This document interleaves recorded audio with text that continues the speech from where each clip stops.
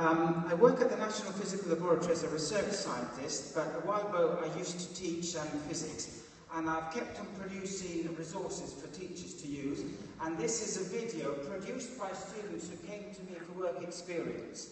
They produced the video themselves.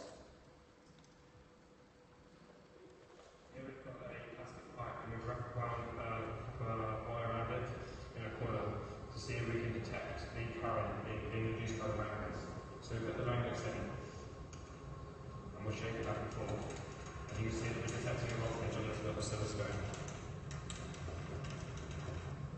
Here we have a jack cable. This is what we used for the input to the program. We only wanted to use the top and the base. So we cut the wire and we found there were 3 wires. There was a screen, a red and a white.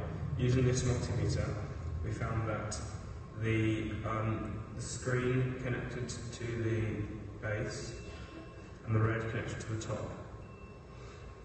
We're then able to use this to unsolder and get rid of the white and then create a connection.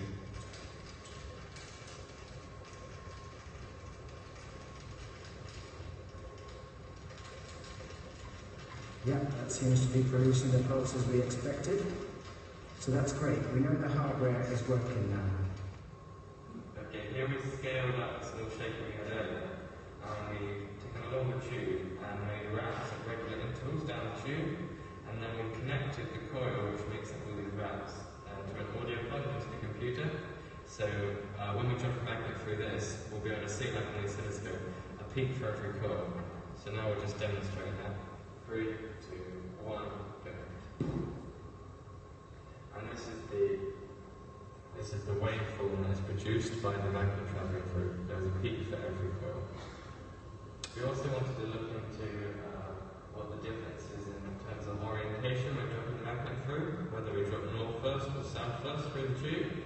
And so what we did was we recorded 2 waves produced by north first and south first. The blue represents north, orange south. And we found that dropping it north or south first makes a perfect reflection of the other, because it means that the fields are cutting through in opposite directions, so it's not going to be a top. Here we have a stored waveform which we've just produced.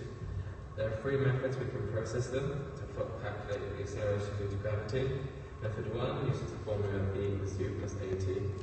This is the video's 30-second warning. Uses the formula B squared equals U squared plus 2AS. And the third is S equals S plus UT plus half AT squared. We found that method 2 produced the best results over repetition. We also wanted to investigate whether weight would change it, because we wanted to see whether attaching a weight above the magnet when we dropped it through would change the accuracy of the results. So what we did was... Okay, ladies and gentlemen, I'm afraid you will never know if the weight made a difference to the magnet.